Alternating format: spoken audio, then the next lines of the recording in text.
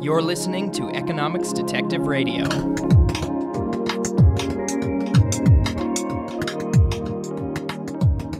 My guest today is Otto Lehto of King's College London. He is formerly the chair of Finland's Basic Income Network. Otto, welcome to Economics Detective Radio. Oh, it's my pleasure to be here. So our topic for today is basic income guarantee. Otto, you approach this idea from the perspective of political philosophy. So let's start by discussing that. How about we start by talking about two of the major figures in political philosophy, John Rawls and Robert Nozick. What do each of them have to say about the welfare state, and where do your views diverge from theirs? That is a good point to start indeed, although it is, I think, a bit lamentable that we have to start from those two figures because they have dominated the discussion so much during the last 50 years, in fact, that it's very hard to have a conversation outside the boundary set by those two figures. But they're both geniuses.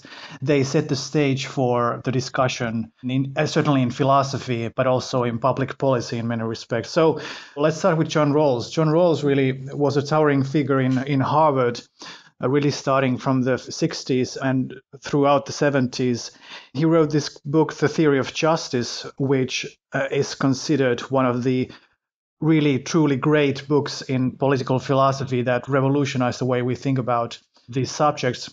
But the short version of his theory, which is very influential even up to this day, is that people in society should look at the framework of living with each other as a kind of cooperative game where we all try to sort of not only maximize our own position, but also to make the whole game fair for everybody.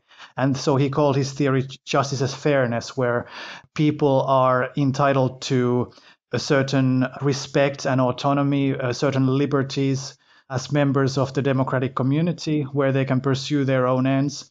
But they're also entitled to kind of redistributive scheme if they happen to be among the worst of people in the society. They are entitled to redistributive transfers. And this framework sounds very familiar, and indeed it should, because it kind of reflects the social democratic reality in which most Western societies operate. So, and even in later years, he said that actually his philosophy, even though it starts from sort of first principles and proceeds from there, is actually kind of meant to be a kind of philosophical justification of the kind of intuitions that people in Western democracies, liberal democracies have. So he kind of combined liberal ideas of individual freedom with these kind of notions of welfare state and so on. So that was sort of the foundation of Rawls' system. Well, so that's Rawls' system, but Nozick came along and he found a place for himself in the same institution, that is Harvard, and he wrote a critique, a kind of respectful critique, but a very thorough and deep-going critique of Rawls' theory. And he ended up justifying a kind of minimal state that libertarians are very fond of. And he effectively said that, no, people should just be seen as individuals who have some fundamental rights that he calls them side constraints, that people have certain respect that they are owed by other people, and it is very wrong for people to violate their personal boundaries. And this includes the state, that the state has actually no right to violate the sort of inviolable right to property rights that individuals have. And so every form of taxation that features very prominently even in Rawls' system is theft. So that is, of course, a very prominent theme in libertarianism. So his book, which by the way is really brilliant philosophically, it's not only just a kind of a standard justification of libertarianism, but it's actually one of the great books in philosophy because it's so rich and powerful and full of interesting ideas and strange examples and brilliant footnotes and all that. But that's sort of laid down the other side, and so the debate in intellectual philosophy and history in the last 50 years or so has been largely dominated by these two figures. So Rawls' theory of justice on the one hand, a kind of justification of social democracy with a liberal bent, and then on the other hand, kind of Nozick's anarchy, state and utopia, which is a kind of justification of libertarian taxation is theft ideology. So that sort of is the framework in which we find ourselves. So there are these two competing extremes. You quote John Tomasi's critique of both of them. Would you like to summarize that for me?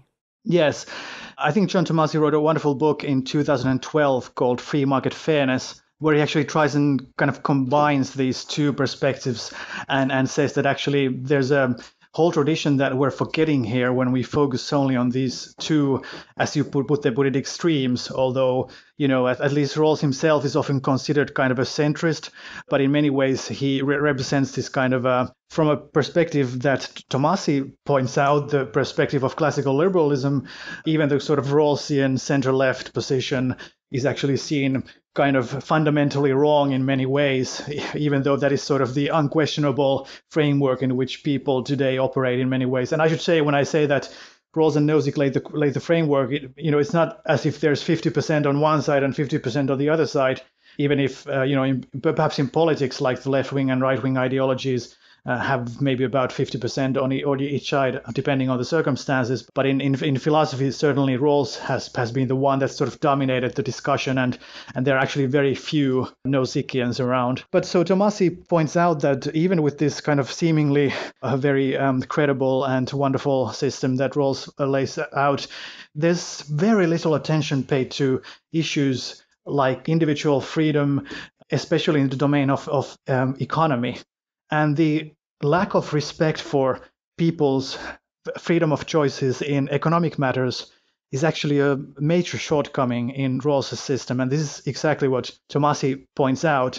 And from the perspective of classical liberalism, which he raises to the standard of something that we should actually take more seriously than we have today, he points out that no, actually economic liberty is something we should insert back into the conversation in a serious way, without, however, on the other side, falling down the assumption that Nozick makes and a lot of libertarians make, that there is the only justification for economic liberty necessarily leads to a kind of justification for the night watchman state or the minimal state of libertarianism, where there's no role for government to provide public services and all that.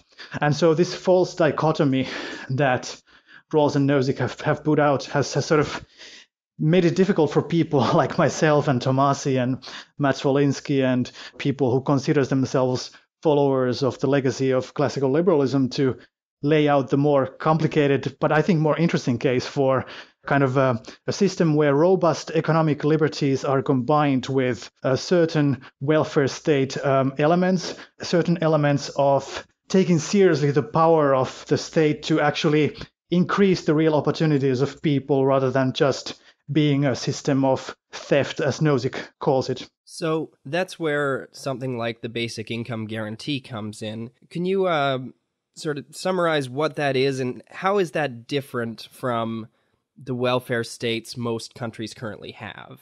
Right. It is basic income guarantee, first of all, is defined as a regular payment to all citizens or residents of a political community that is given uniformly to all citizens, so all people get the same amount and people get it without bureaucratic discretion. So it is given automatically or almost automatically to all people, either in the form of a direct cash transfer on their bank account or in the form of kind of a tax break system, as in the form of negative income tax, which is actually a kind of form of basic income. So this system is supposed to, and it is a way to replace the bureaucratic complexity and the kind of nightmarish disrespect for human autonomy and human freedom that lies in the center of the current welfare state system, in my opinion, and certainly in the opinion of Tomasi and other people who I'm referring to.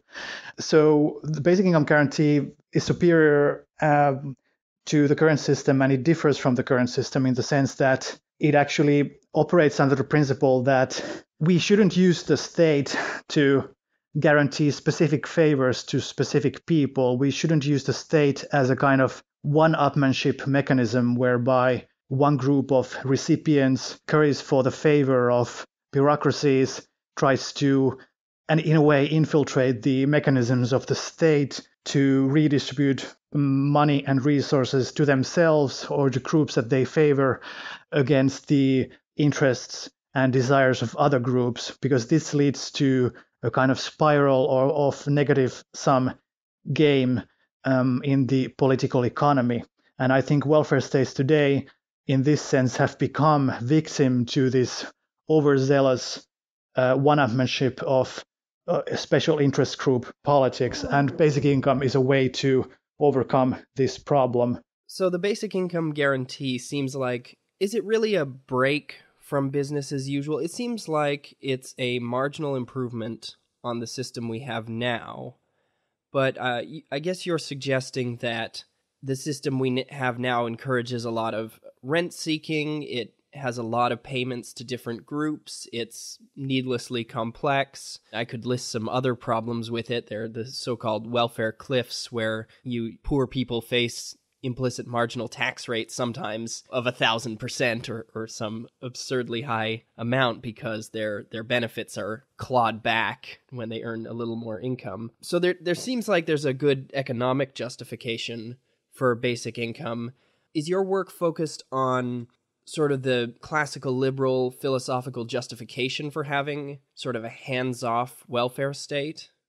Yes, in a way. The fundamental debate is truly between these two perspectives of whether it's a pragmatic justification for reform towards a kind of a slightly more sane, slightly saner and slightly more useful and purposeful and beneficial system, or on the other hand, is it kind of a requirement of justice that we have something like a basic income guarantee?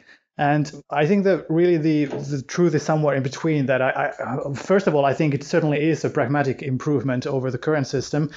But I should point out already at this point that when I'm advocating for basic income, I'm not advocating for basic income without demanding widespread reforms in other areas of life in the welfare state. I am indeed calling for massive restructuring of many of the mechanisms of the welfare state, partially just to accommodate for the fact that we are taking basic income as the policy paradigm that we're trying to implement, because if we take that as the policy paradigm, then we necessarily must reform the existing bureaucracies, tax system, just to accommodate for the fact that we are taking this new system into effect. In addition to this, I think that the whole framework of regulations, the whole framework of massive interventions into the economy, into the private life of citizens, have to be addressed as serious violations of the capacity of the welfare state to truly increase the welfare of its people. Because my opinion is that the welfare state has failed because it has failed to address the proper means to achieve its own ends that it claims to have. Use of improper means to achieve its ends is the reason why the welfare state is failing so miserably everywhere in the world today, that it's claiming to be for the welfare of its citizens.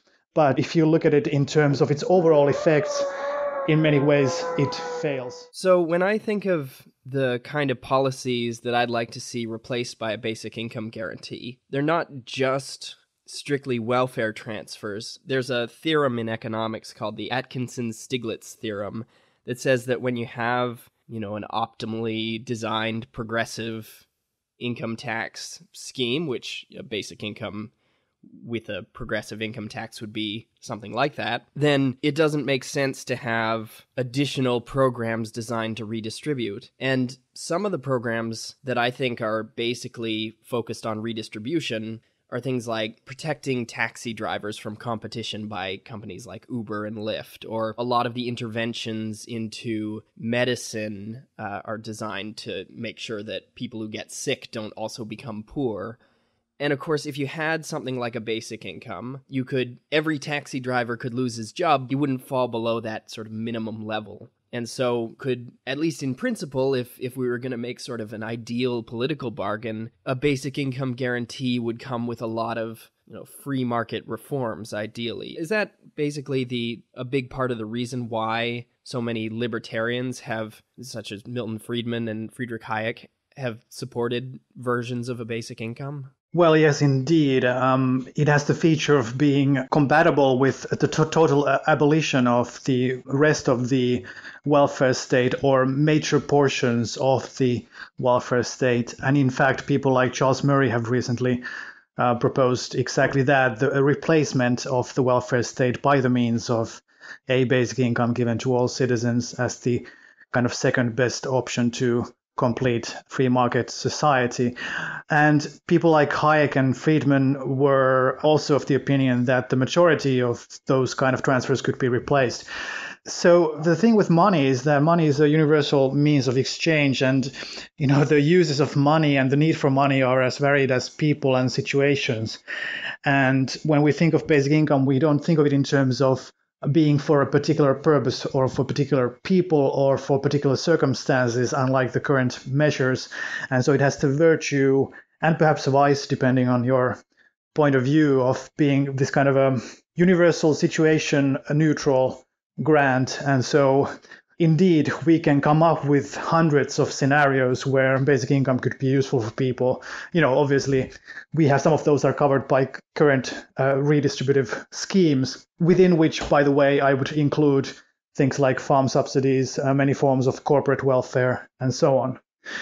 So basic income has the virtue and the vice of being neutral as regards purposes and situations. The only thing really is that if you don't have any other sources of income, then you will get basic income without having to beg for it from anybody, either in the government or in the kind of world of charity, for example. So yes, indeed, people who get out of work, who are forced out of work to circumstances, whatever those circumstances happen to be, are able to survive. People who are forced out of the labor market entirely for one reason or another, people who have temporary or permanent conditions that affect their capacity to find work will be covered up to this level. And people who perhaps want to take some time off to take care of their family, people who want to take some time off to study, to plan ahead, to perhaps think about starting a new company. They have some ideas, but they don't have means of funding yet.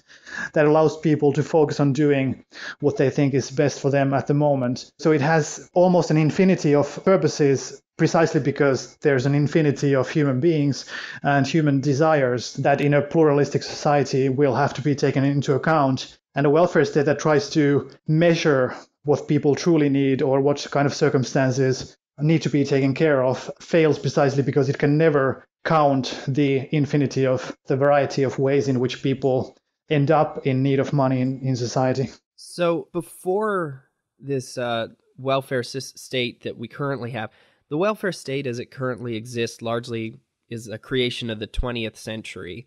But in the 19th century and early 20th century, a lot of what you had was mutual aid societies and things like that. And I think a hardcore, maybe Rothbardian libertarian who maybe still cared a lot about the poorest among us might say, why have a basic income if we just had nothing? There'd still be the civil society and we could create something like a mutual aid society. Are there advantages is there a reason to do this through the state, I guess is my question. As a very wide-going and deep-reaching utilitarian, for me it's all about checking what kind of robustness criteria institutions might have and what kind of institutional arrangements we could come up with, and seeing how they perform in the real world rather than in the realm of ideal theory. And we have some evidence of places where mutual aid societies worked, and we have some evidence of places where forms of welfare state that are highly bureaucratic and oppressive and paternalistic have operated. And both of those have several features that I think we can want to get rid of. So I think that if we look at societies where mutual aid societies were the sole means for people to survive, I think they actually did a relatively good job in many cases, but I think they failed to provide the sort of guarantee of security that I think a good society would wish to provide for people. That is, if we rely on the means of mutual aid societies, you will get perhaps even a superior alternative to many forms of welfare state in the long run. And I'm completely open to the idea that free markets can provide a very robust system of welfare. And actually, that to me is one of the reasons why I consider myself a libertarian defender of welfare state, because I think that the libertarian part comes from actually understanding that markets are a good way of producing welfare. and the opportunities available for markets and other forms of voluntary transfer, including mutual aid societies, are a way of providing a wide framework of security and services and other forms of protection. But I think that they provide a kind of patchwork which leaves a lot of people outside in a number of circumstances. And I think this fact that they have a lot of holes in the system, they have a lot of uncertainty about guaranteed income and a lot of uncertainty about who gets covered, who is seen as being worthy of being helped, who is seen as being worthy of being protected by a benevolent charity and so on, means that we need to have a system of making sure that people don't, perhaps out of no fault of their own, fall through the cracks of the free market system. And the same goes for the welfare state. I think they actually are surprisingly similar, the welfare state and the free market utopia of Rothbard and others, that they both provide this kind of a patchwork framework where some people are protected, some people are not. There's a lot of uncertainty about who gets what, who gets protected and who doesn't. And so actually in both systems, people fall through the cracks. And this is exactly the reason why I think basic income guarantee can be a superior alternative to either of those. But again, we have to see what happens when we actually implement basic income. There could be a lot of unintended consequences, so we need to take those into account as well. But at least on the side of theory, I think the idea of guaranteeing basic income, I think is both desirable and practicable, because we know how to do it kind of technocratically and theoretically. I mean, there's nothing so difficult with guaranteeing basic income via a bank transfer to all citizens, for example. So one virtue of the basic income guarantee is that it seems to actually politically feasible within our current system, and it has got some interest in recent years. We mentioned at the start of the episode that you were part of the effort to bring a basic income to Finland. So could you tell me about the political situation there? I've heard that they're looking at bringing in a basic income guarantee. Yes, indeed. And here I'm being brutally pragmatic. Finland is not going to turn into any sort of libertarian utopia that I would wish for. And certainly there are elements of paternalism there that are not going to go away. I mean, we still regulate the sale of alcohol in a kind of very, I think, outrageous fashion, for example. And there are a lot of elements in the system that are probably will keep us on the level of adult children for a long time. But as far as the welfare system is concerned, there's considerable consensus now that something like basic income would be a desirable reform, and this is seen by the majority of the population and by more than 50% of the MPs in the parliament, from all parties, with of course different proportions in different parties. But yes, indeed, the center-right government is actually going with the basic income pilot experiment starting next year. It's, I think, a well-planned pilot. They have a lot of experts, because we believe in experts in this country. In Finland, the sort of reliance on experts is both good and bad in many ways. It always seems to suggest that there's a group of people who can define the perfect system. But in this case, I think they've done a pretty good job with planning this 2-year pilot. We shall see what happens. It's certainly not ideal, and the government is already kind of bungling with some of its promises on how this is going to be organized. But the basic premise for people who may not have an understanding or kind of an idea in their mind of what this actually means, it means that basic income in the Finnish context would be the guarantee of something on the order of 500 to 600 to perhaps 800 euros per month per person. And this would replace the various forms of unemployment benefits, sick leave benefits, student benefits, and various other forms of benefits. And Finland obviously has a lot of those already in place. And the complexity of the bureaucracy is such that even the experts who run it are surprisingly candid about their ignorance about the complexities and mutual dependencies of the various benefit structures, so that it's a maze that not even the experts can navigate, let alone regular ordinary people who are supposed to be the beneficiaries of this system. So a lot of people don't know how to apply for help. A lot of people don't know what benefits they're entitled to, and there's a long delay in getting the results of one's application for particular benefits, months, sometimes even years. And a lot of people fall through the cracks in the fashion that I mentioned earlier. And so I think we've come to the point almost by necessity where this system is seen almost universally by all as in need of reform, and basic income happens to be the form of this reform that is most universally seen as the one we should pursue, even though of course there's still people who are very skeptical of it in many ways. But yes, indeed. So they are planning this experiment where they're giving something like 500-600 euros to a few thousand people across Finland. It's a very small experiment, but there are people who will call for its expansion, I'm sure, in the years to come. And so that will be definitely a very interesting experiment to see how that goes. Yeah, so it seems like, with the current system being so complex, it's almost like a part-time job just to collect benefits. You need to build expertise, and you need to fill out the right forms, and it takes a lot of your time. And in many ways, that makes it something that competes with the labor market for your time and your efforts and your human capital development.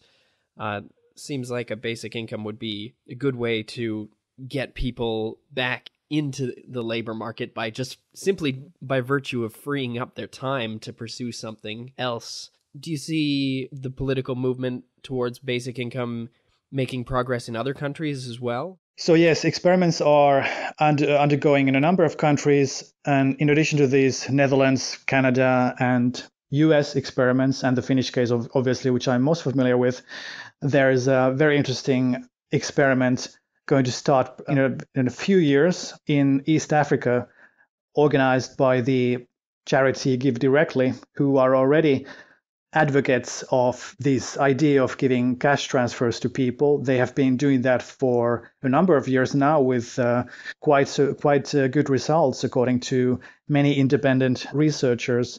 They've been giving cash transfers directly to people, and they've shown great results. So they're actually expanding this idea and organizing, again, a privately funded experiment that they plan to run for 10 years, I think, or at least a number of years in East Africa.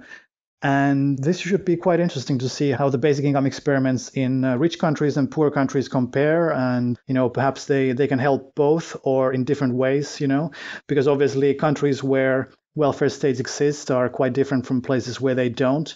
So any help or any form of monetary transfer will help people in African countries proportionately more than they do in rich countries. But I think both situations and both contexts can certainly benefit from direct cash transfers and basic income. Give Directly is a charity that I support, and I really like what they're doing. I especially like how they take such a quantitative approach.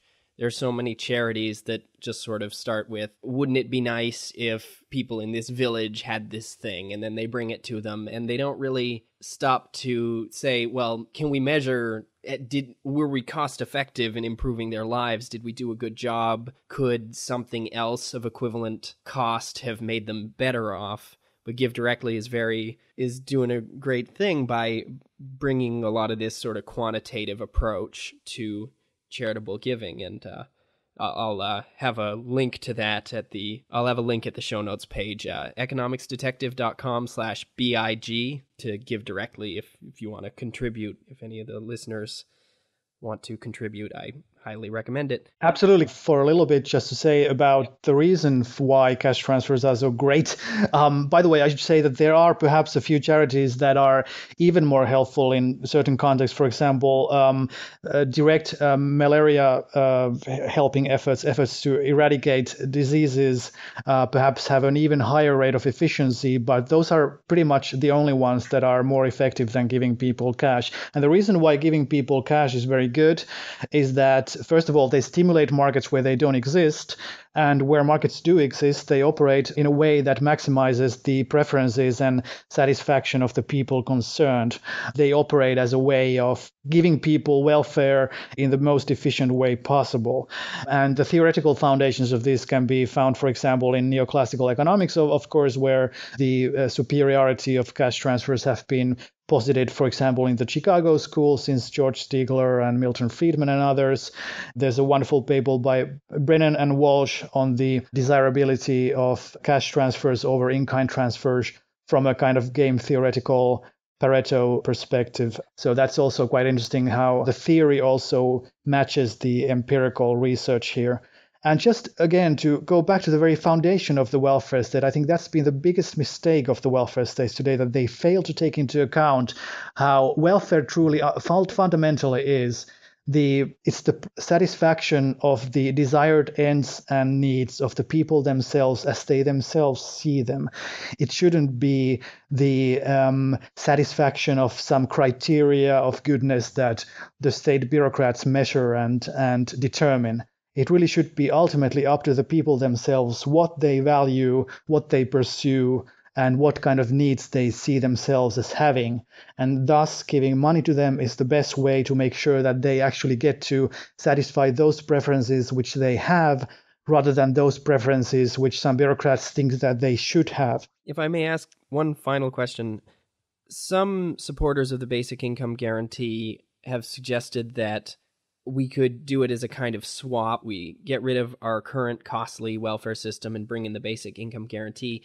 And often you'll hear the sort of suggestion that this could be revenue neutral. Is that a realistic possibility? It is a realistic possibility in cases where quite extensive welfare states already exist.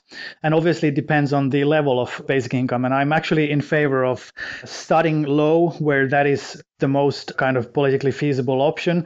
But I'm also quite supportive of the idea of starting high where that is politically feasible. So in countries like the welfare states in Canada and many other places, starting from the level of where the current welfare state benefits are, it is compatible with the goal of making it neutral as far as the effect on state budget is concerned.